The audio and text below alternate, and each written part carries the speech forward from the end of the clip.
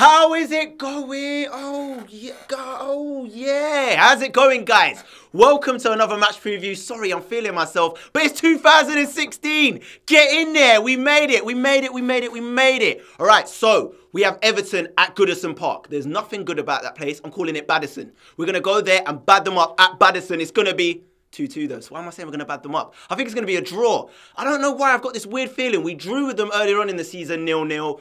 Lukaku's doing very well this season. Martinez is a good manager and Goodison is not an easy place to go. So I'm going to go with 2-2. I think Kane's going to score and I also think Eriksen's going to score as well. That's what I'm going for. All right, let's go for the starting 11. Now, guys, remember, I am filming this like 2 weeks in advance. So Hugo Lloris in goal. Kyle Walker right back. Left back, I'm going to go for Davis.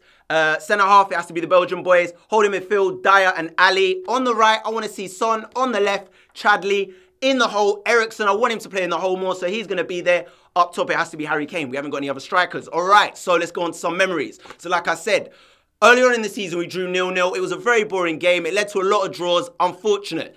If we go back to last season, we beat them at Goodison Park. Harry Kane scored a goal. And then if we go back to White Hart Lane, last season, Soldado scored for a goal for us. Remember him?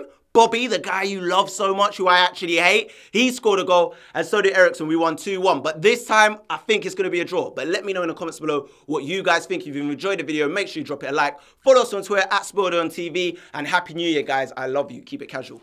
Yo, it's your boy, Ron Ricketts. Great to be here on Spurred On TV.